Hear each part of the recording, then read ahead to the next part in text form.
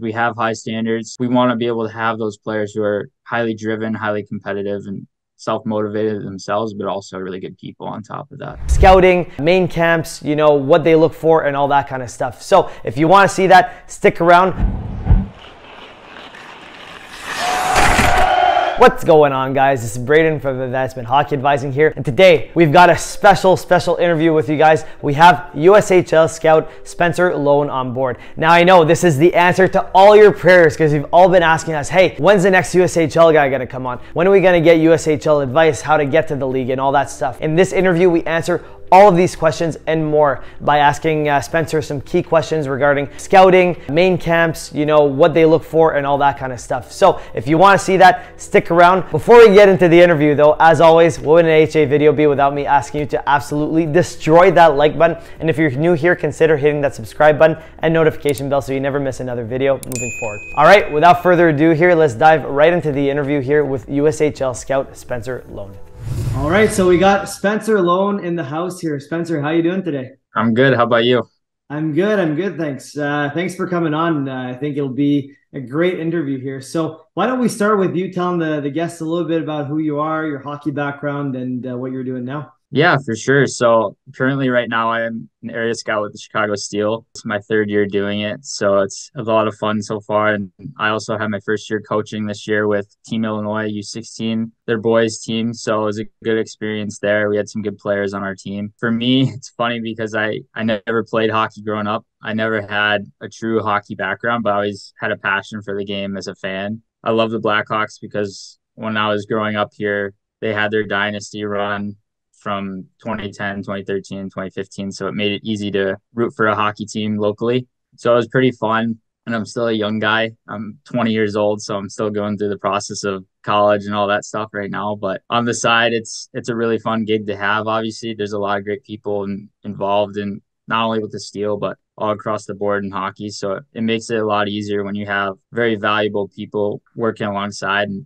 I couldn't be able to make it where I am right now without most of those people, if not all of those people. So very fortunate to obviously be in a good role in hockey and be able to be involved in that for sure. Yeah, 100%. That was my next thing that I was going to ask. Like, you look really young, right? 20 years old, and you landed a gig as a USHL scout. Yeah. So how'd that even come about? How'd you get that opportunity? Yeah, so I started scouting on Twitter. Like Twitter was my main thing, all the Twitter scouts that you see everywhere. Yep. But I always loved watching YouTube videos on prospects at the time. So what I would do is I would just watch prospects on YouTube and then just post little highlight clips or stuff like that on Twitter. And over time, it led to an opportunity with a scouting service called Draft Prospects Hockey. And they've evolved into a really good scouting service for a lot of really good people there. And Dan Stewart's a really good director there. He was the one that reached out to me and he was awesome about it. So, and then over time,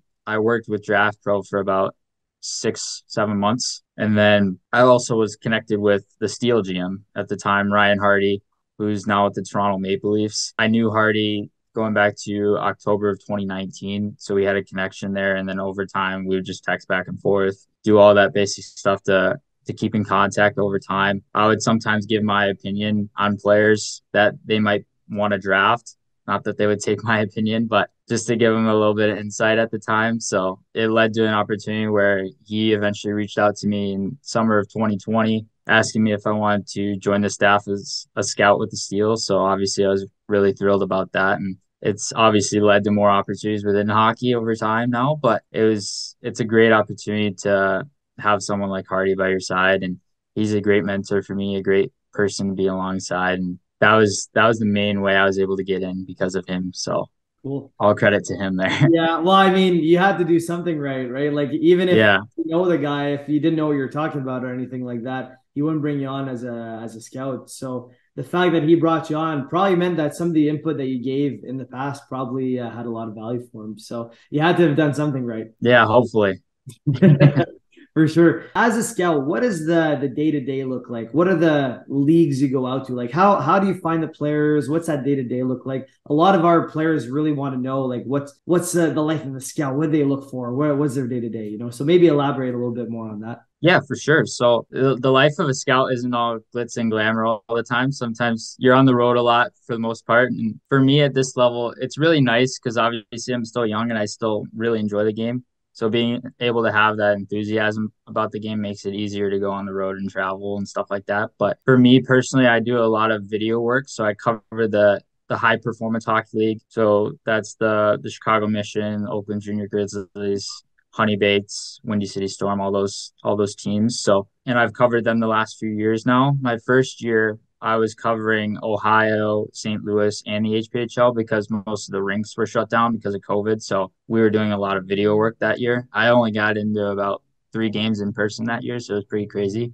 The last 2 years, I've been covering the HPHL. So, and a lot of the times it's spent on weekends and going out to games locally, Seven Bridges Ice Arena, Fifth Third Arena right pretty close to my house. So it's nice to have a lot of different youth hockey levels and teams around here to be able to go to different rinks on a consistent basis and be able to have that opportunity to see players regularly, especially on a weekly or bi-weekly process, depending on when teams play and scheduling and all that stuff. So you mentioned that you watch guys on video, you have like certain teams and leagues that you look out for. I'm assuming, you know, for your guys' organization, pretty much every other USHL organization, they got scouts pretty much everywhere, right? Scouts in Canada, scouts in different leagues in the US and everything.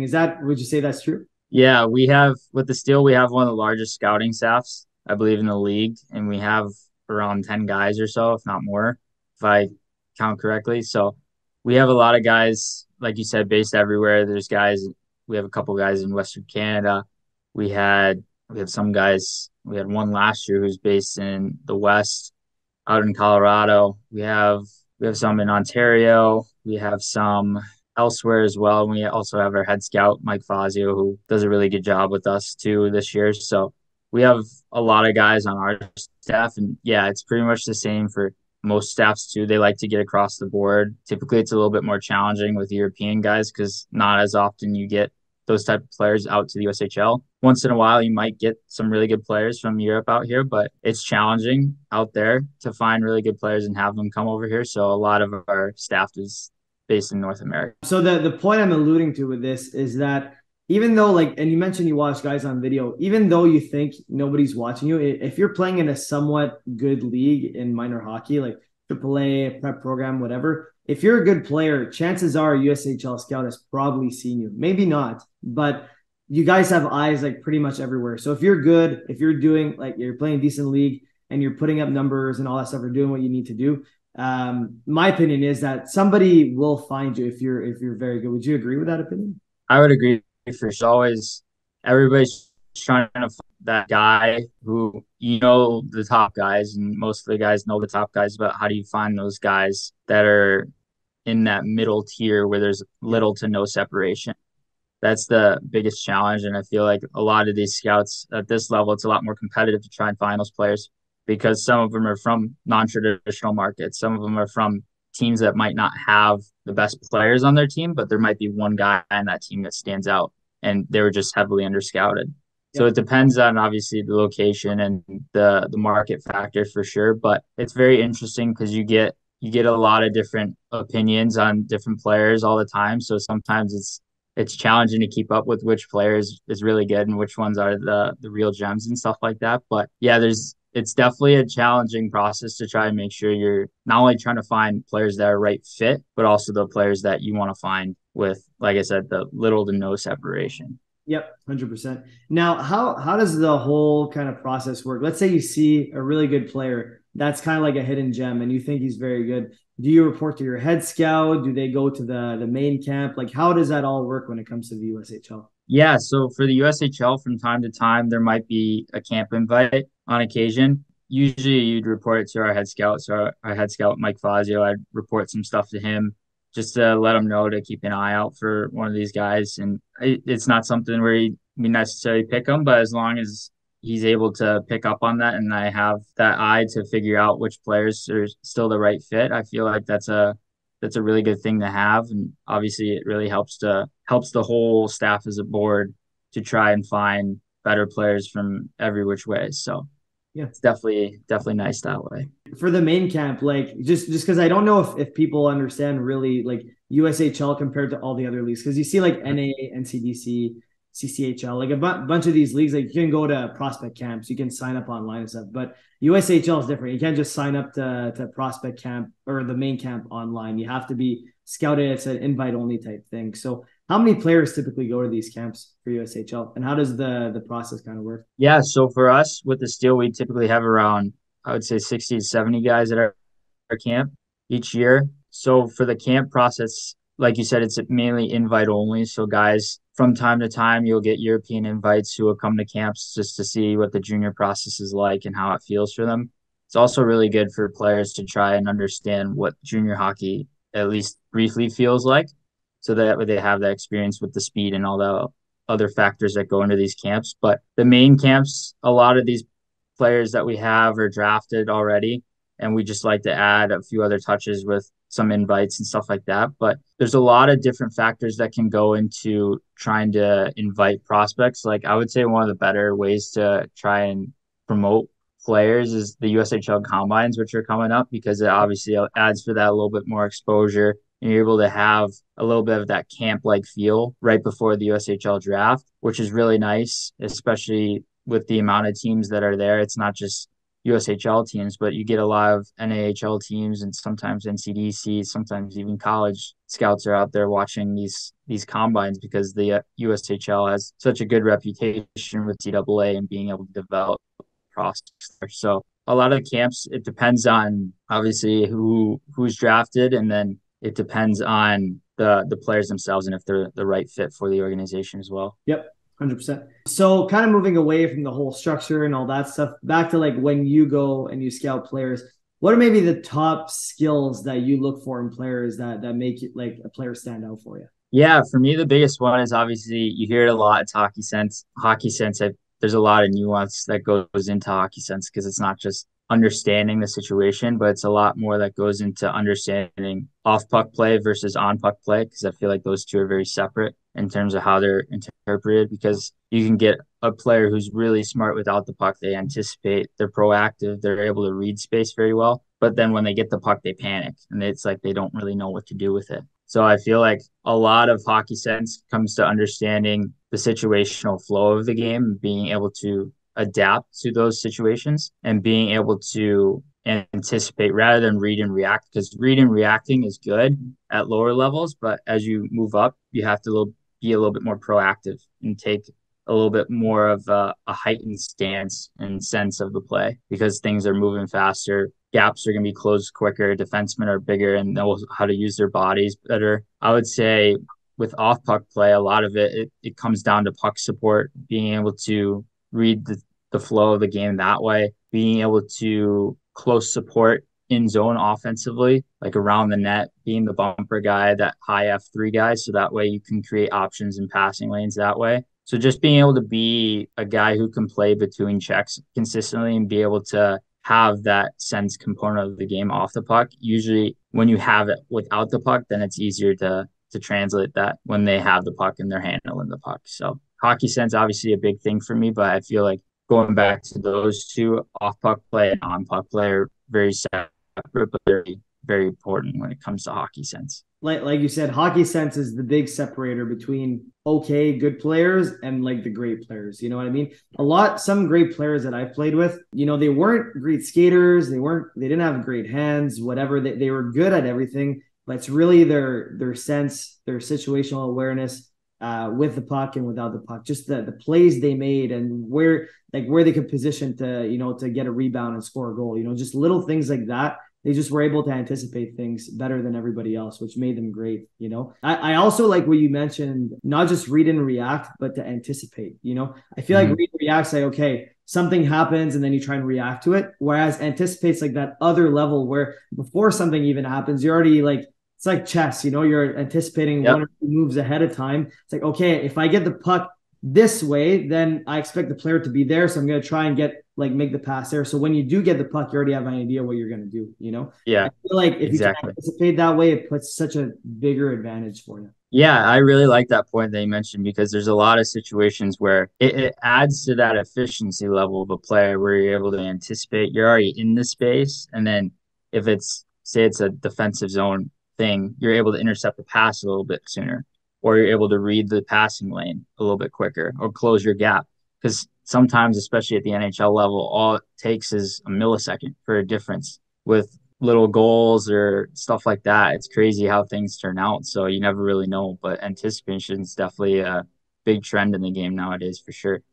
For sure. Yeah, it definitely is. And that millisecond really matters. Like it's Yes. so crazy how it's just a small fraction of time, but just that extra little anticipation could be the difference between you like missing like the just give an example. Let's say there's a D to D pass, you're trying to intercept it for a breakaway. It could be the difference between you anticipate just a millisecond more and intercepting it or missing it and then they go down the other way, you know. So Yeah, exactly. in terms of like, you know, the character stuff, what are things that you look for in a player, and what are some like more red flags that you see in terms of like character? Just maybe talk about character overall and how that factors into your decision as a scout, whether to Yeah.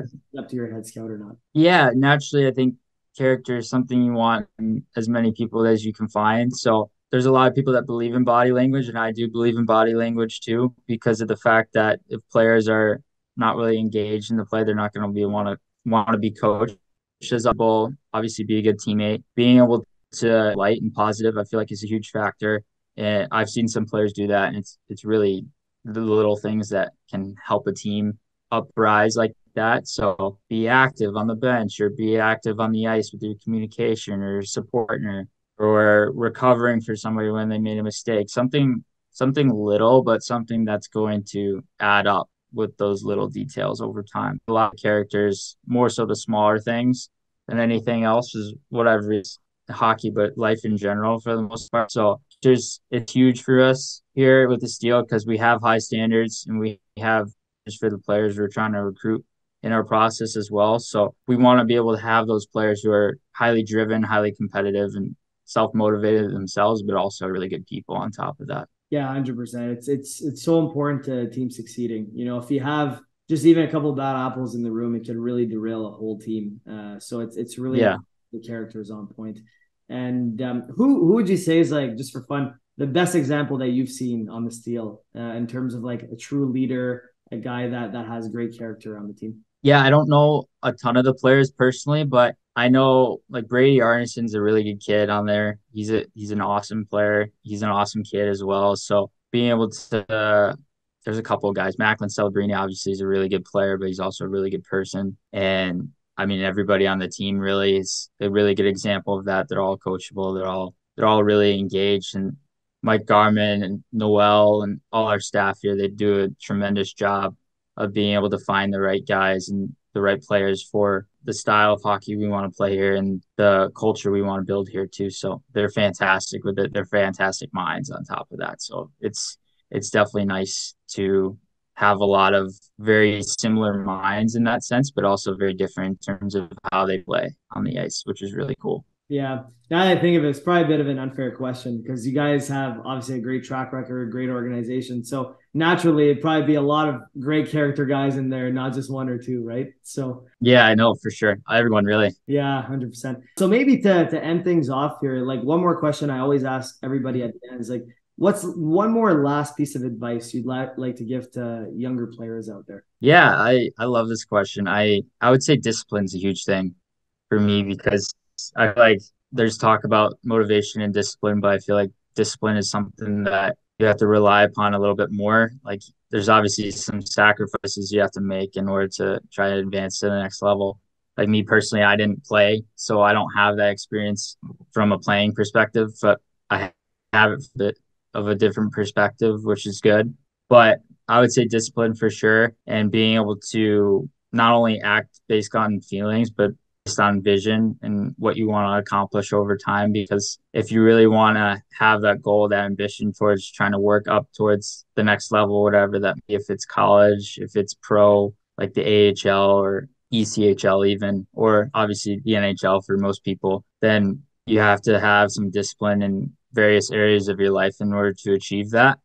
Because a lot of these players, especially at the NHL level, are very disciplined with their lifestyles, and some of them might not be, but most of them are because they work to get to that level. So discipline for me is it's an important thing, and it's something I emulate myself do over time. So I would say being able to have that factor in not just life but hockey in general is really with training and all those different methods that go into developing. Yeah, I agree with you so much. Discipline's huge because, like you said, like discipline versus motivation. Motivation, it's like a temporary feeling that can get you going, but it's not long lasting. Mm-hmm. Discipline, if you stay disciplined your whole life, it just becomes your lifestyle, and it leads you towards the goals that you want to accomplish. It's a reliable thing that you can rely on versus motivation is more like temporary. So I think if like the most successful players that I see, not only in hockey but in life, they're the most disciplined guys that get the stuff done even when they don't feel like it. They still do it, and that's how they accomplish all their goals and accolades and everything. So exactly, for sure, and having passion for the game on top of that, that's a huge one. Yeah, 100%. Yeah, discipline with passion combined, it's a dangerous combination for sure.